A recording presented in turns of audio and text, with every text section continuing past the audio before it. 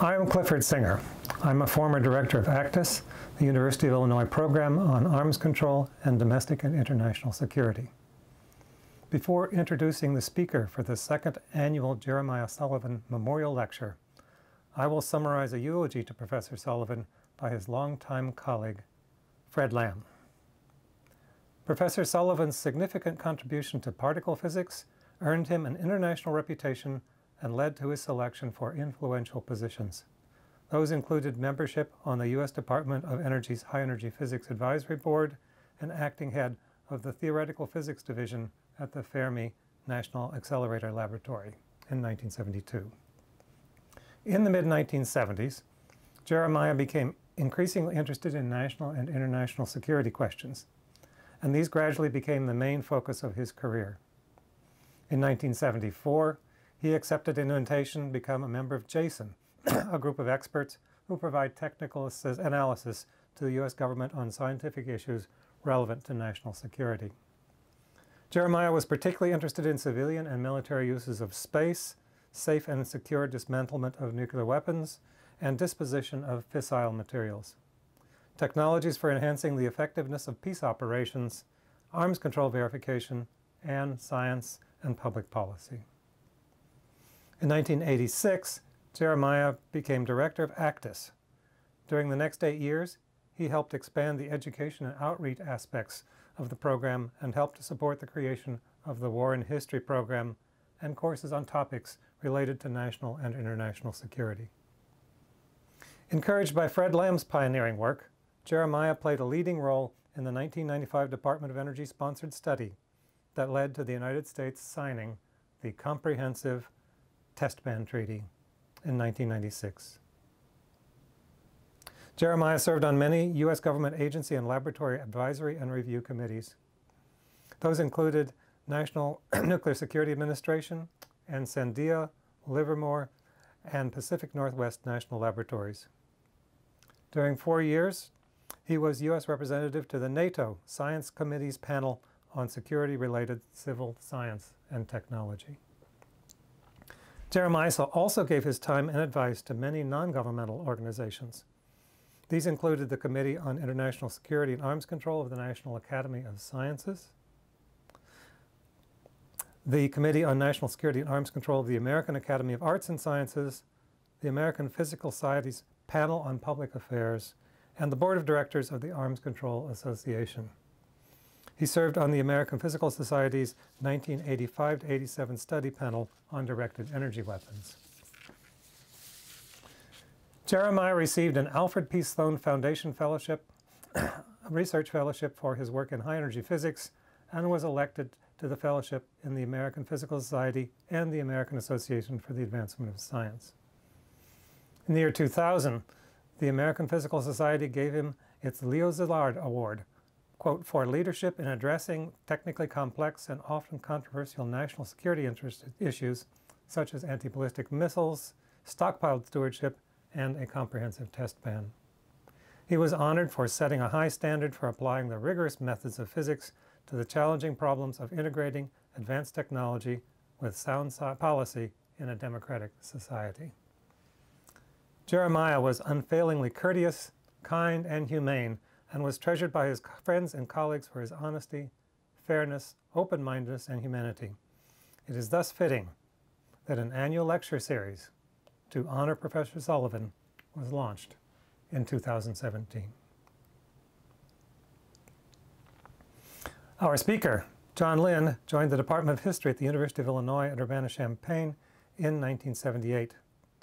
During 1994 to 95, he was Oppenheimer Professor of Warfighting Strategy at the Marine Corps University at Marine Corps Base Quantico in Virginia. He served as President of the United States Commission on Military History from 2003 to 2007 and Vice President of the Society for Military History.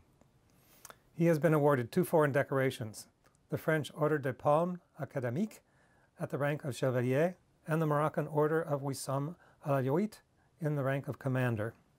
In 2017, he received the Sam Elliott Morrison Prize from the Society for Military History. This award is given in recognition of career accomplishments and contributions. It is the highest award granted by the Society.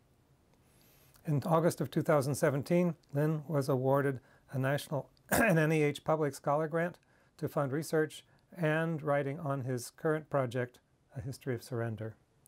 He is the author of Another Kind of War, an introduction to the history of terrorism, Women, Armies, and Warfare in Early Modern Europe, Battle, A History of Combat and Culture. He also authored 3 books covering French military history in the 17th and 18th century. He brings to the study of what is commonly called terrorism a special perspective and rarely heard insights to be shared with us in this, the 2nd annual Jeremiah Sullivan Memorial Lecture.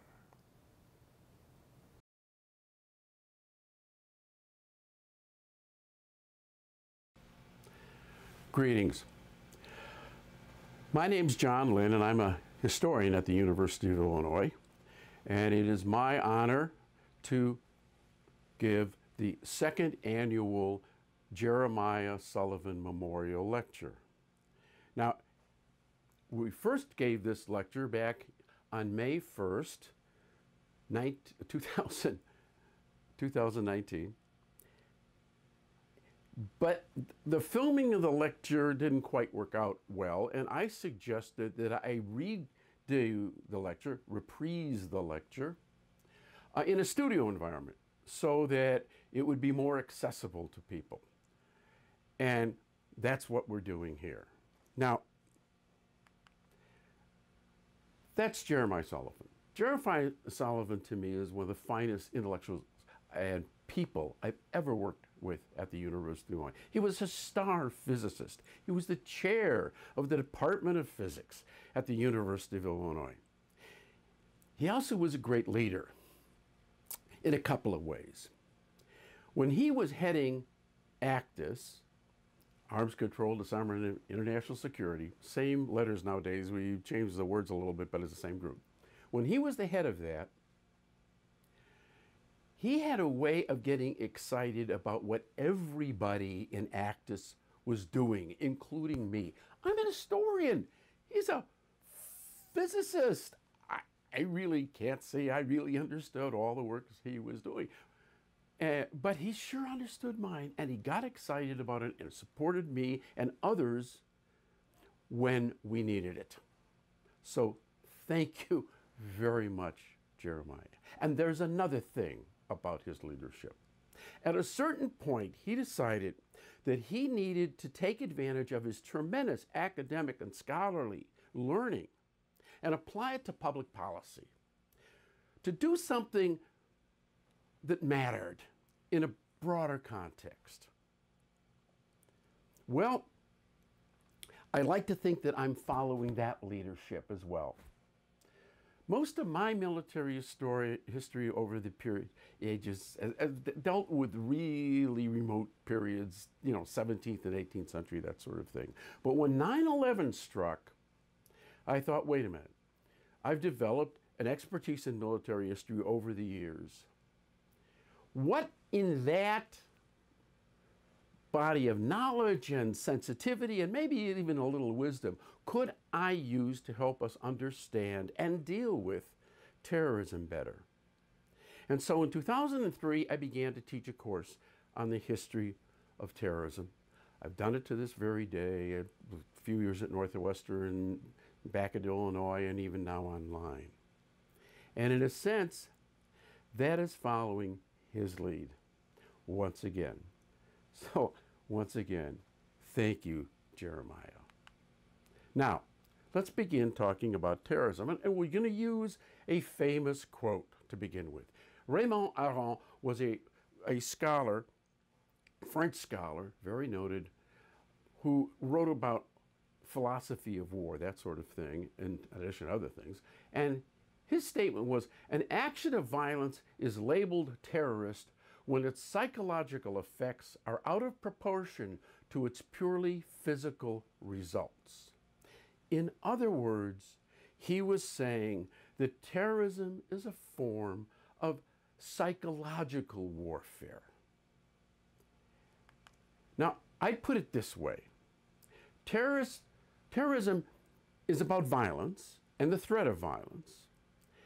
In order to achieve a psychological impact And that impact will then result in a political effect that the terrorists want to happen, okay?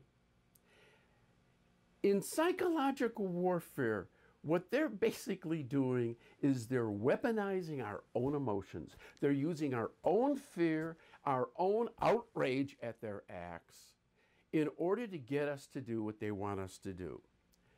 And to be very simple, what I'm saying is we can't stop the violence. I mean, I hope that we can limit the violence, but the very nature of the violence is it's going to happen. But we can short circuit its impact. At the psychological level, at the level of understanding, by knowing about it, by studying it, by asking the right questions, and not simply reacting in the way the terrorists want us to react. In short, I argue terrorism is a form of psychological assault or warfare that weaponizes the emotions, most notably fear and outrage. By the way, when you look at people talking about like the history of emotions, which is a big deal right now, what's the first two emotions they always mention? Fear and anger. By the way, Aristotle does that too. Fear and anger. Well, anger is another word for outrage, okay? And I argue that knowledge and understanding are among our best means to defeat terrorism. To defeat terrorism as this form of psychological warfare. Now, every time you talk about terrorism, you've got to state your definitions and your approaches, because people come at it from all kinds of different directions, okay? Now, I don't have time to develop them all right. I don't have the time here to nuance them at all, but I'm going to have to state them, and I'm going to do it in the quickest way possible, and that's by reading them, okay? Terrible thing to do in this kind of a situation, but I'm going to do it. First of all, terrorism is violence and the threat of violence against those unable or unprepared to defend themselves. This is often shorthanded to being an attack on civilians, but it's not always civilians. Others talk about non-combatants, people who aren't, you know, you could be wearing a uniform but not in the fight and be attacked by a terrorist, okay? It is also key that in terrorism, the threat ultimately matters more than the actual violence. The violence is a kind of propaganda. In fact, terrorists talk about the propaganda of the deed all the time, that the best way to affect opinion is by an act, not simply by words. Terrorism operates by inciting moral outrage and spreading a sense of vulnerability through a large target population, or we would call it an audience, a popular audience. Because terrorism is political theater, okay? A political theater. And on the stage, you play to an audience. Thing about terrorism, they're usually playing to several audiences. Audiences of supporters and audiences of people they regard as the enemy, the foe that they're trying to influence. Now, in order to draw important distinctions, we need to recognize a broad range of terrorism, from that perpetrated by very strong entities like states, military forces, and dominant social groups, down to that committed by relatively weak sub-state groups and even by lone individuals, those lone wolves, okay? I label this lower level as weak capacity terrorism, and I call it radical terrorism. It's what's going to mainly concern this lecture today, okay? And I, again, will develop in that area. When I say just terrorism, I'm really going to be talking about radical terrorism. But let's digress just for a second. I want you to look at this, okay? This is my typology of terrorism. I think it's really important to have a very broad range of terrorism that you're looking at, okay? I think you have to look at state terrorism, and that by military forces at war, and that by dominant social groups, in order to recognize differences and comparisons. Frankly, when you just use the terrorism, we don't break it down, I think we end up comparing apples and oranges, okay? Now, at the bottom of that descending list of capacity or power, I put radical terrorism by sub-state groups, okay? And then radical terrorism by individuals. Of course, I would argue, we talk about individuals and lone wolves. To me, a lone wolf always implies there's a pack somewhere. In other words, they see themselves as representing something larger than just their own proclivities, okay? But that does not end the fundamental statements we have to make here, okay?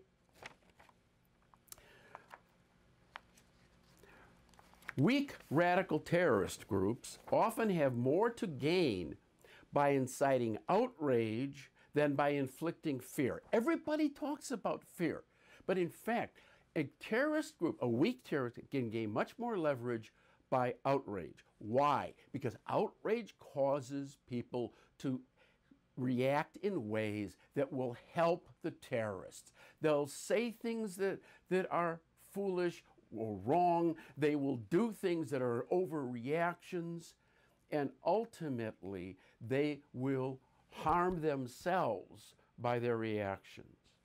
I also argue that radical terrorism is a form of warfare, a violent means by which the powerless hope to achieve political power.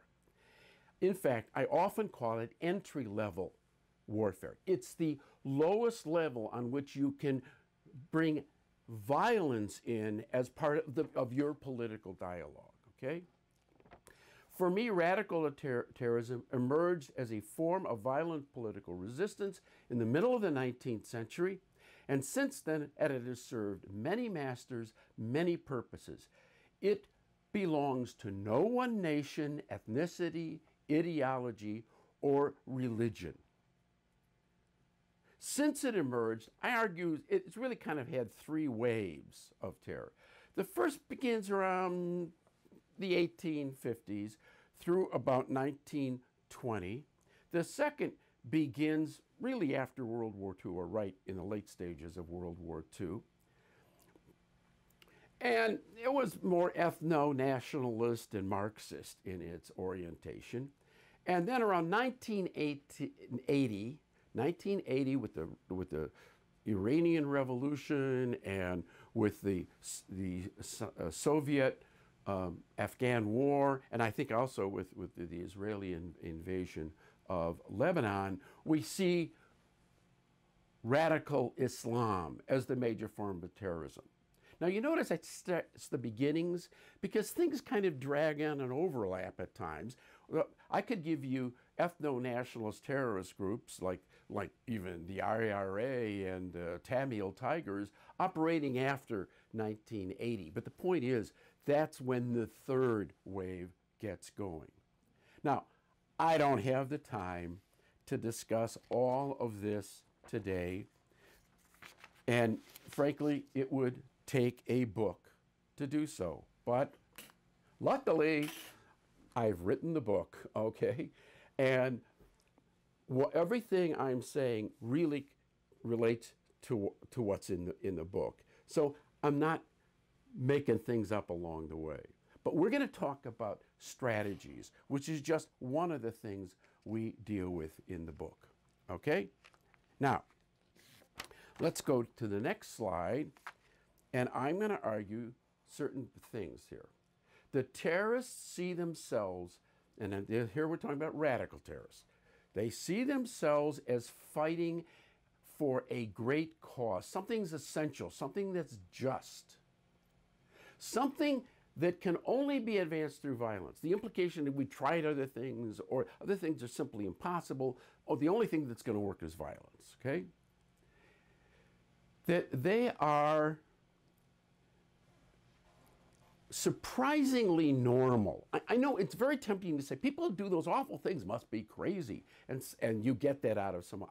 No, the best works on the psychology of terrorism absolutely agree they're normal. In other words, they're not psychotic or sociopaths any more than the general population is. But what they do is they live, I would argue, in a separate moral universe of extremes in which the things they're fighting for are so important they're worth advancing by any means necessary. They're a classic example of the means, of the ends justifying the means, okay?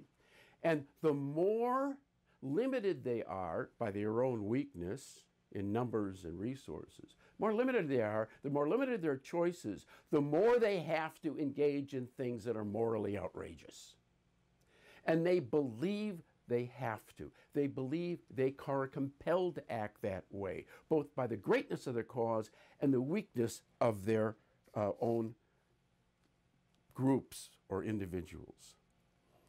And I'm going to say lastly, they are rational actors. Now, I don't mean reasonable, okay? Those are two different things. Rational actors decide on tactics and strategy. They carry things out. They see what works and what doesn't. They make adjustments. They make rational choices, okay? Now, as rational actors, they are then going to pursue different strategies, different rational strategies. And so we've got to look at this for a minute. There's a lot of confusion about the way people use terms strategy and tactics and things like that when they're not really military, you know, in their orientation, okay? I am a military historian, so I want to get this stuff straight. First of all, we need to talk about the goals of wars, okay? That there are purposes to their wars. Now, the strategies are, in the big picture, how do you conduct a war to achieve those goals? Those are the strategies, the big questions. Tactics are the way you use violence in particular struggles. Am I going to use a car bomb? Am I going to use a suicide bomber? Am I going to, you know, shoot up a marketplace, what have you? What are my tactics? And a subdivision of that is stratagems.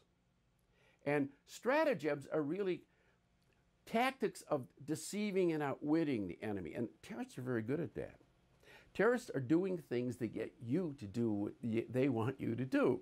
And those are stratagems, okay? So let's go on to the next thing.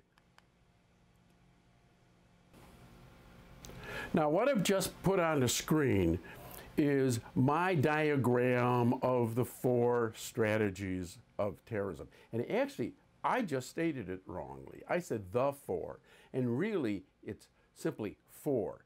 Could there be 5? Could there be 6? Yeah, sure. I mean, my attitude is I want to draw differences. I want to emphasize contrasts, but at the same time, I'm fully aware that things in reality get much, what would I say, much more complicated. But what you see there is intimidation, initiation, attrition, and evolution. Now, there's another thing to notice on that diagram. I separate with that dotted line between strong terrorist groups and weak capacity groups, my sub-state radical terrorists, because I think there's a real difference in strategy, okay? And the strategy of initiation is something that a weak group would use, but the strong group wouldn't. The strong war is going to emphasize intimidation. Why? It's not trying to create resistance, it's trying to dominate it. Now let's look at intimidation as a strategy. Primarily, again, it is a strong capacity terrorist technique, and it emphasizes fear. Fear because what the strong terrorists, the state, the military, the dominant social group, it is trying to enforce acquiescence, obedience, subjugation. It wants to end resistance. It has no use for inciting reprisals. It has no use trying to get you to do something active. The intimidation is to get you to submit, okay? Now, intimidation is also useful to weak groups. And when we look at that formulation again, you're going to see there's two lines up the top of intimidation. They also go with the weak groups. What are they going to need it for? Well, yes, they use fear in the target community, fear and outrage, but they use fear, so intimidation's there.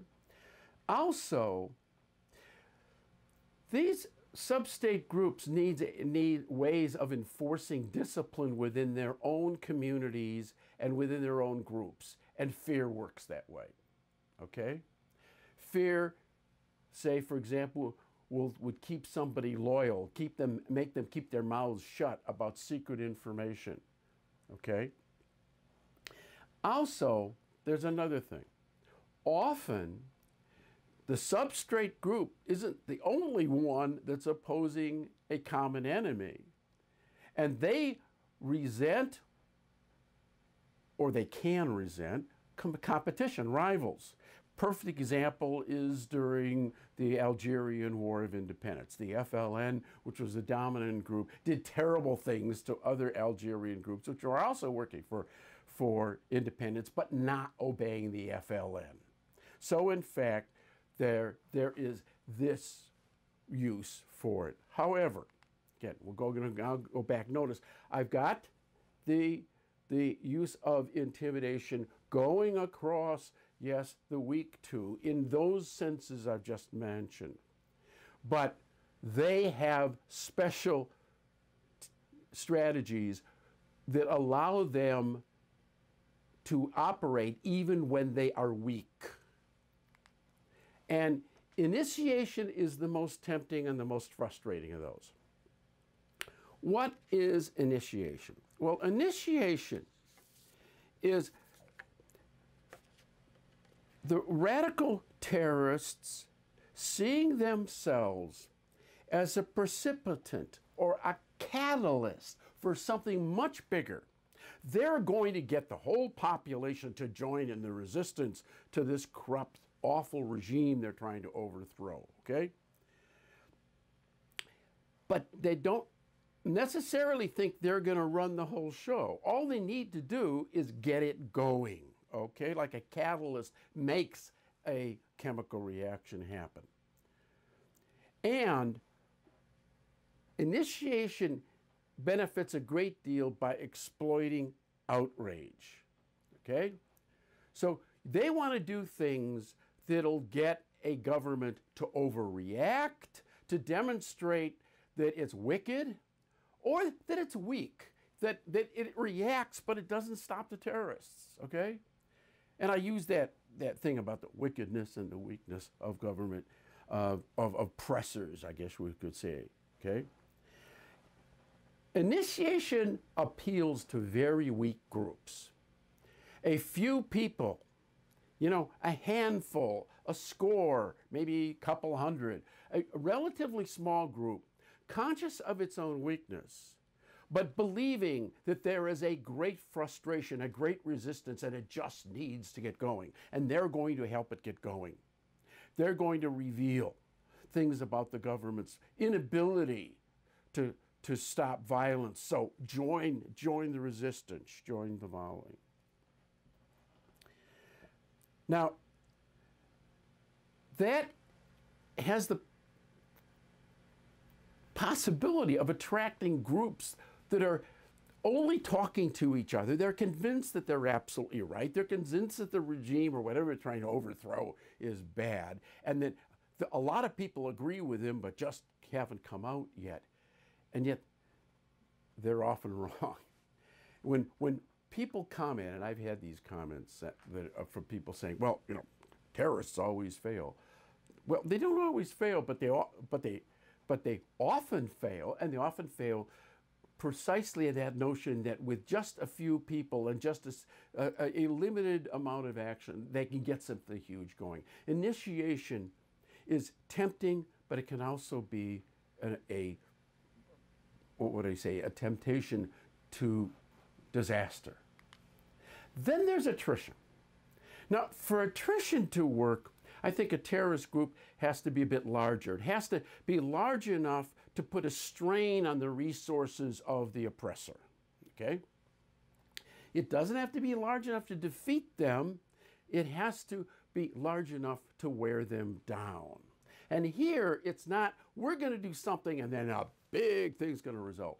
We're going to engage the enemy over time and cause enough loss to that enemy that the enemy will come to see it isn't worth it to maintain itself in that situation, okay? Perfect example of attrition is the provisional IRA. They start out, I would argue, 1970, they really split off late 69, 70 from the old IRA. They start off with the notion that they're going to make it happen right away, okay?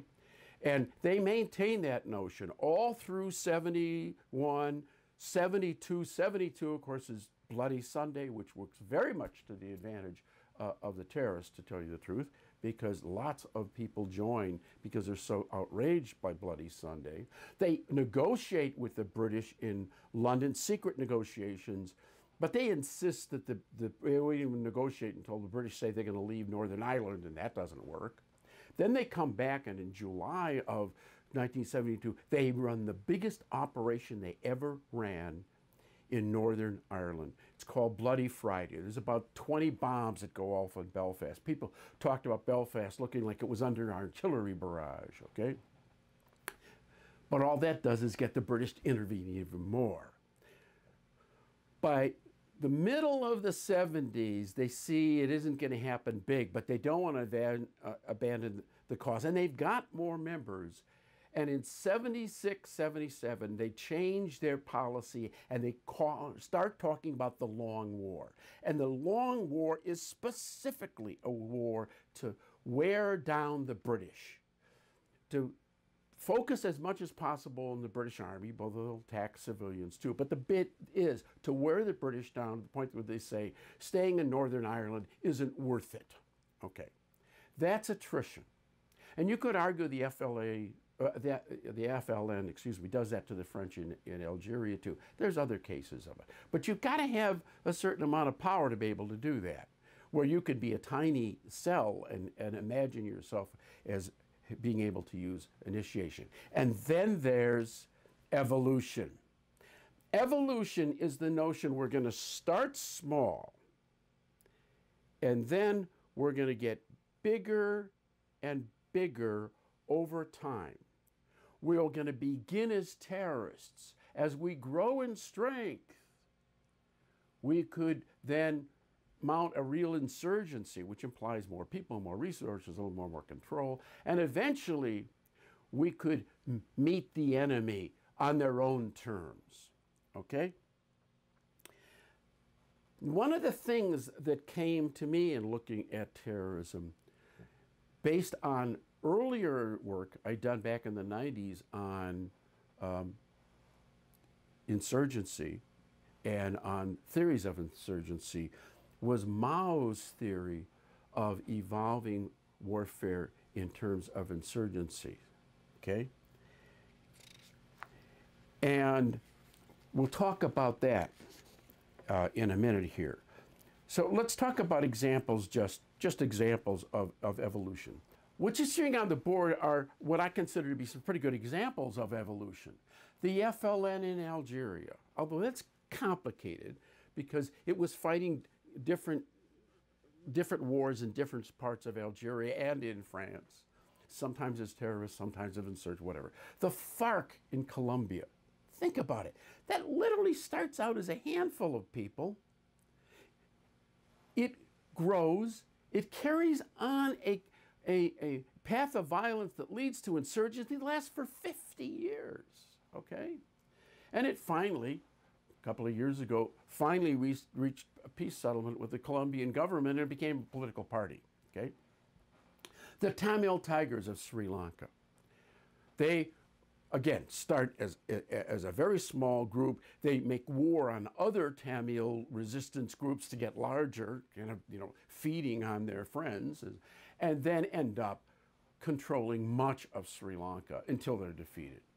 The Hezbollah in Lebanon, Hamas in Gaza. I mean, the Hamas controls Gaza so much that Netanyahu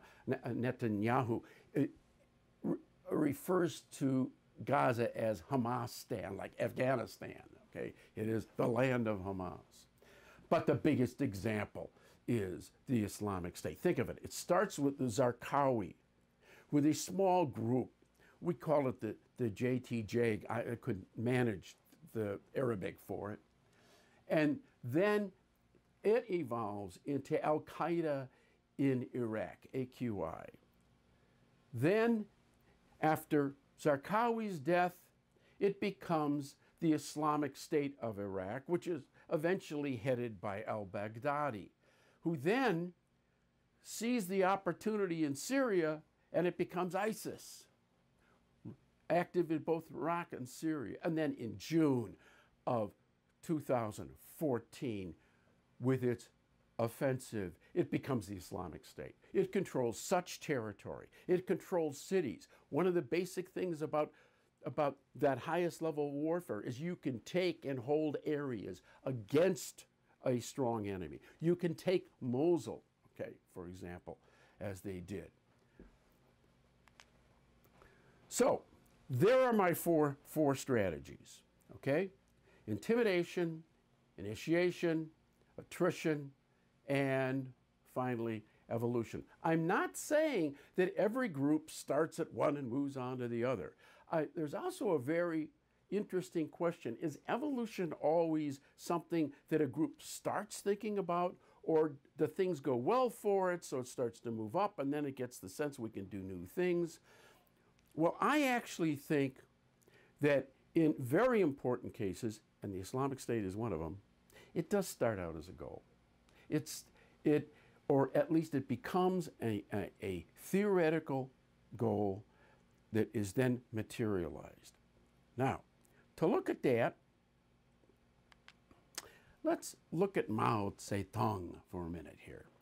Mao Zedong had a theory of war, and this comes out of the 1930s, his experience fighting both the nationalist Chinese and the Japanese. And he argues that you follow an evolutionary set of stages. You begin with a political education. You have to win over the people. One of the statements about guerrillas is they're the fish in the sea, and the sea are the people, and you've got to win them over. Once you get to that, you can enter the armed struggle. And you enter as guerrillas. Small bands, still, they're big enough to, enough armament, do some real harm to an enemy. You start out as guerrillas. As you gain in your numbers and your resources and get a little control over a larger population, you can start to create a few what look like pretty regular units, battalion-sized kind of units. And then they coordinate with the guerrillas, which is really interesting, because if you're going to fight a battalion, you want to concentrate. You fight guerrillas, you want to disperse. And you can use the double threat to catch the enemy off. And that leads to victories that finally allow you to become a master of positional warfare. Now, that's interesting, positional warfare. What do you mean? You can take and hold positions. You don't have to constantly be moving around, okay? That second stage of warfare, very interesting. It's translated different ways, but most common it's called mobile warfare. And it applies, you've got regular units, but everything's got to keep moving. You can't take the enemy head on. You can't fight a great battle, okay?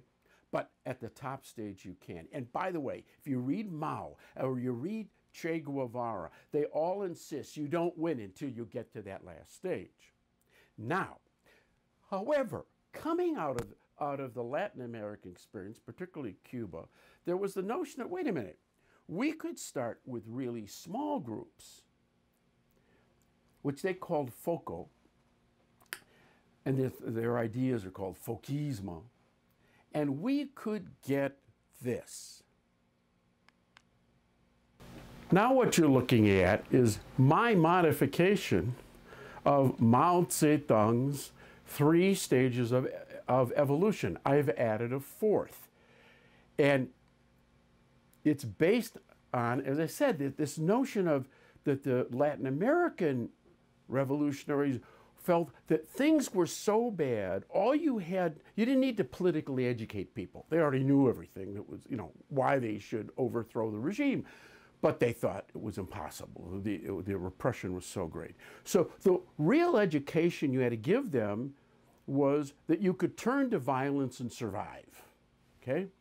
So we start that in this thing with the foco. Now, when people that we would call terrorists, like the Tupamaro of Uruguay, when they read that, they thought in terms of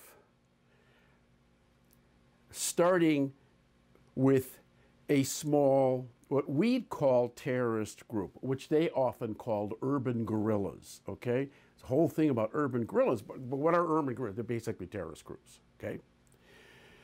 And so the entry level to violence, to war, is no longer insurgency. It's now something less than insurgency. It's the foco, or for me, it's the terrorist cell. The terrorist cell to the guerrilla band, to the mixed regular forces, to a real army, okay? So that's there in revolutionary literature before the rise of the radical Islamists. Now, I said it's in the literature. Okay, yeah, well, let's look at the evolution of that literature. Now I'd like you to look at this. Now, this is my illustration of the flow of military thought all the way from Clausewitz to al-Baghdadi, okay? Now that's going to come as a surprise to some people. Why? Well, I mean, Karl von Clausewitz is this classic Prussian military thinker, dies in 1831. He wrote the book On War, still probably the most read book about the theory and nature of warfare. And he did it for a European Christian audience, okay? And one of his guiding principles is that war is an extension of politics. He said, an extension of politics by other means. Okay. In other words, the decisions you make in a war have to advance the political cause. You can't just make them for reasons of military utility. They have to work into a greater cause, okay? They have not to make you weaker, but make you stronger. Okay, guess what? If we look at it towards the other end of that spectrum, the guy next to al-Baghdadi, that's Abu Bakr Naji, who wrote the key book for understanding radical Islamist military theory, The Management of Savagery, okay? Now, in The Management of Savagery, he uses the term politics, war is politics, sometimes on every page. He is quite literate about the notion that everything has to be guided by the long-term, greater goals. He is, in fact, echoing Clausewitz. Let's go over to the guy next to Clausewitz, Mao Zedong. Now, we've already learned about his three-stage evolution of revolutionary warfare. Guess what? If we look at Abu Bakr Naji, he has a three-stage evolution of warfare. Now, his is a little different. Now, his book is called The Management of Savagery, and that isn't about how you can be really savage against somebody. No, his book is about the middle phase of a three-phase evolution of warfare. The first involves attacks on bad Muslim administrations, bad Muslim governments close to home. You try to weaken them, overthrow them. At the very end, you're going to try to establish a new caliphate, a new greater Muslim state. But in between, there's a period of transition, which is going to be, chaos is probably too much of a word, but it's going to be disorganized. It's going to be a problem. And unless you handle it right, you won't end up where you wanted to go, that middle period of savagery. So how do we manage that? That's what his thing is about. In fact, in terms of him having a three-stage evolution and beginning small and getting bigger, the noted scholar and commentator William R. Polk concludes, the politico-military doctrine Naji lays out can be described as a Muslim version of what Mao Zedong and Ho Chi Minh proclaimed as their kind of war. In other words, he's saying it is essentially Mao translated into Arabic. Well, that's a little much, but the point is, you see what I'm saying. He is using Clausewitz. He is using Mao Zedong. Now, in between Mao and Naji, I've got a couple of less well-known Islamist writers, Abu Ayyub al-Qurashi and Abdul al-Aziz Murkin, and they were very close scholars of earlier classic military writings. And they didn't just write about it and they footnoted it. They got really into it. And the indication would be that al-Bakr Naji read their works and added his own bit to it. So he really is part of this evolution. To show you how close he sticks, and I'm talking about Naji, how close Naji sticks to what's happening in even the West. He quotes Paul Kennedy. Now, Paul Kennedy is British-born, spent most of his career at Yale. He's a great historian of international relations, and his major book is called The Rise and Fall of Great Powers. And his explanation is, in their rise, in their coming to greater and greater power, these states create empires. They create something big. But that empire eventually is too much to handle. It's going to overmatch their resources. And they are going to decline because of what he calls imperial overstretch. Naji says it's time to rid ourselves of the American influence because they, in fact, are in this stage of overstretch, of imperial overstretch. Now, if we go to the last figure there, we have Abu Bakr al-Baghdadi, the head of the Islamic State, the man who engineered that takeover of so much territory in 2014 and ended up making this speech in the Mosul Mosque, which, by the way, is the photograph you're looking at. That's him at that Mosul Mosque from, as it were, the podium lecturing. At any rate, this guy is reputed to be a PhD.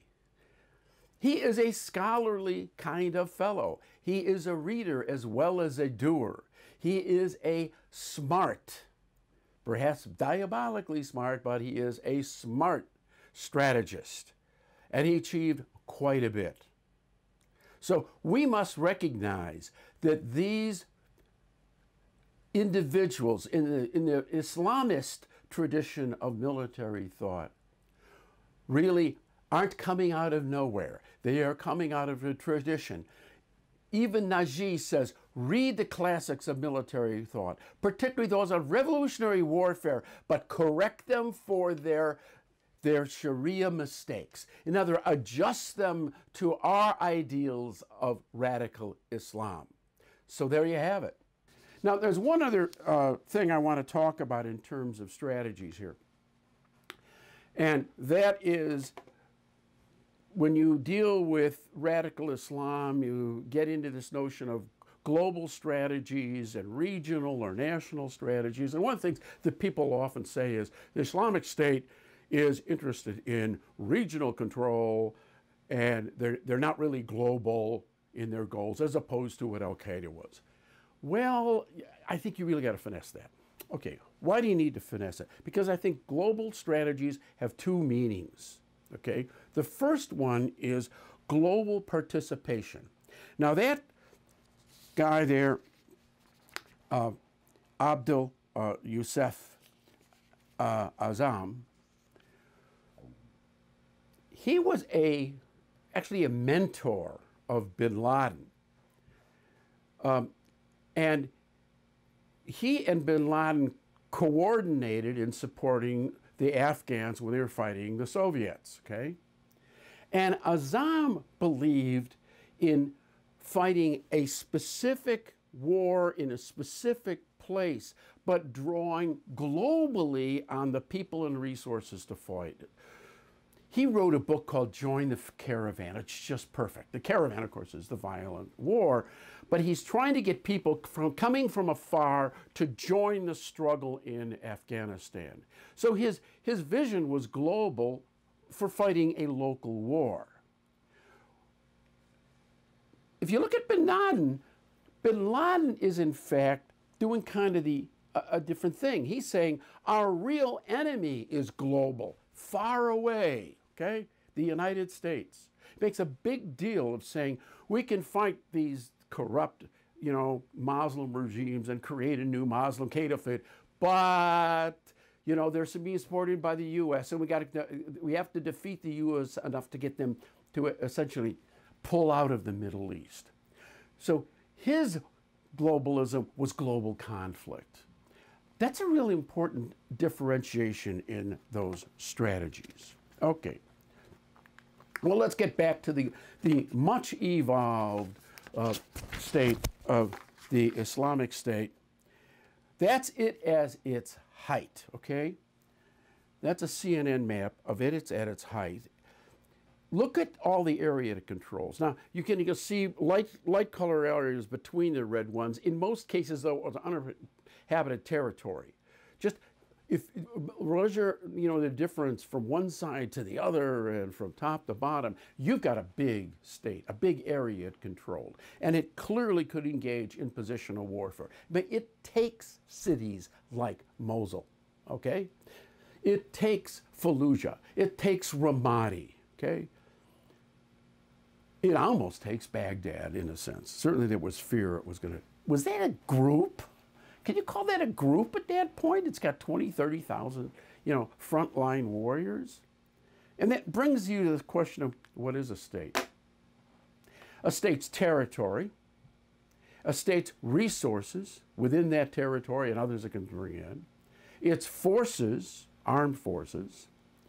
As the old definition of state is a monopoly of violence. I mean, all the instruments of violence really belong to the state in a true state, okay? The last one is the really conjectural one. You can argue that there's also a kind of civility that states are supposed to go along with. For example, the treatment of ambassadors and embassies. That's a fine example of sort of civility. Also, one of the mainstays of international law of war, the way you treat prisoners, you don't attack civilians, those really aren't enforced by an international agency. They're enforced by the desire of the state to be taken seriously as a state. What strikes me as a problem in the terrorist evolution, and particularly of ISIS, is they maintain a kind of terrorist sense of outrageous moral behavior even when they become a state. So they act like terrorists when they're a state. And that's one of the reasons people will make the mistake, well, that's a terrorist group because they're still beheading people. Well, yeah, but in the other terms, they're a state. Okay, now, so that's the diagram I've been showing you before, but that's not my real one, okay? We got to add something. What happens when in evolution it becomes a state? According to my way of looking, it should be acting more like a state in the way it uses violence. It should be using the violence mainly for fear and intimidation, and less for those other strategies as it becomes a state. That's a theory, okay? I'm surmising that. I think I see it, but ISIS and the Islamic State are a problem. But it's a kind of consequence of evolution. If you evolve into a state, then you're a state. You should be acting like one. But here's another thing. Evolution can go the other way. You can not just evolve, you can de-evolve. You can go down the scale. That guy there, Abu Mahad al-Adnani, was a spokesman for the Islamic State. He died, I think it was August of 2016 in an airstrike. But he wrote his last major lecture presentation, piece of propaganda, whatever you call it, in May of 2016, in May, dies in August, okay? Here it is. And he's already thinking what'll happen to the Islamic State. Now we can put that on the whole board so you can read it, and look at that. Or do you, O America, consider defeat to be the loss of a city or a loss of land? Certainly not. We would be defeated and you victorious only if you were able to remove the Quran from the Muslims' hearts. We fight in obedience to Allah and to become closer to Him. And victory is that we live in the might of our religion or die upon it. It is the same whether Allah blesses us with consolidation or we move into the bare open desert, displaced and pursued. Think about that. Here is a set of 4 maps of the decline of the Islamic State, the de-evolving of them. Now again, I'm going to put them on full screen just for a minute so you can understand the maps a little better. Look at January 2015. That's about as big as it ever got. By October of 2016, it has shrunk considerably. By July of 2017, it has lost Mosul, okay? It's no longer a threat to Baghdad. And then by the time we get to March of 2019, it's like got a crossroads. It has shrunk to almost nothing. Now, a sign of that is this. That's Abu Bakr al-Baghdadi in April of 2019. That's really interesting.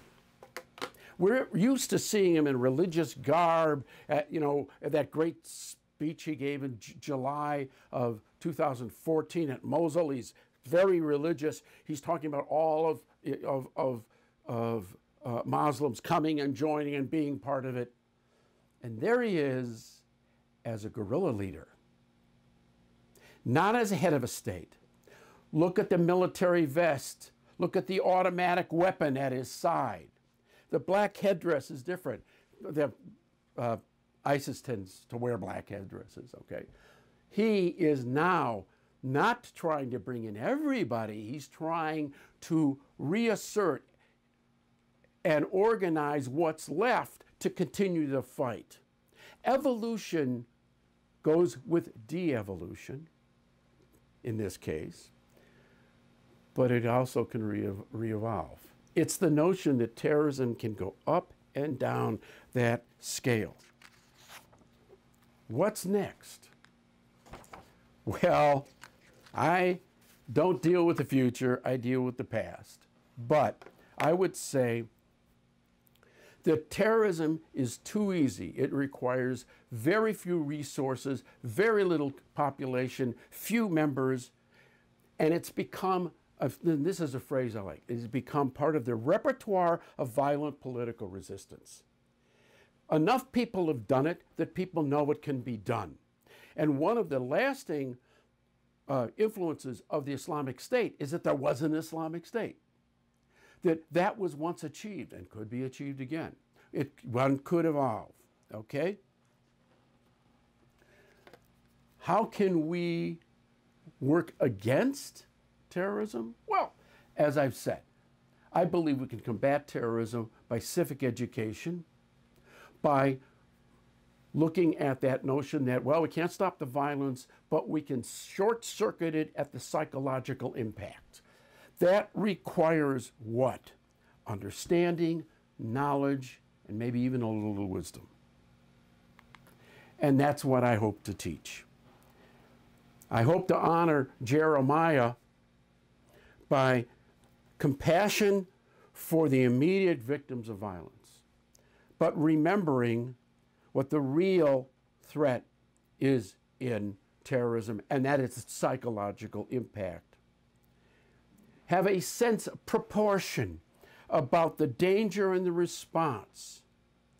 Don't look at the awful things that the Islamic State is doing in the middle of 2015 in Syria and think that's going to happen in the United States. No way in the world that's going to happen in the United States. We're going to be dealing with small cells, lone wolves, that sort of thing. We're not going to have a radical transformation of Sharia law.